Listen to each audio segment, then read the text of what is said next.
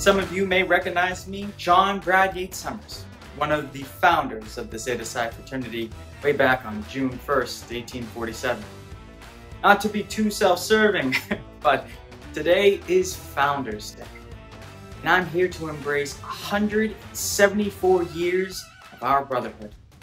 Now, today, I hope that you will honor me by taking up these 3 challenges.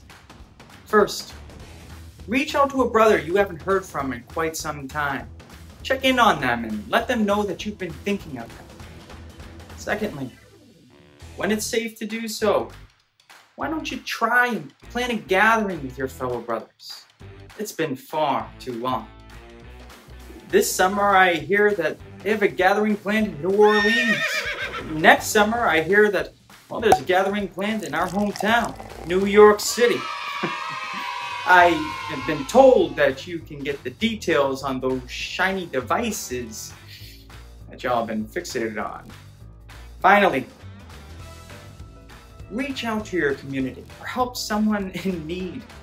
It is as rewarding to help someone in your community, in the community as a whole, than it is for yourself. Zetas always support their community. Now, brothers, we are the values and value of Zeta Psi. So please, open your hands and your hearts. Raise the torch so that it may be a beacon of light.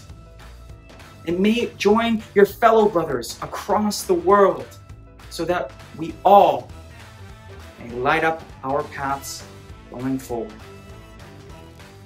Embrace our peace, prosperity, and strength.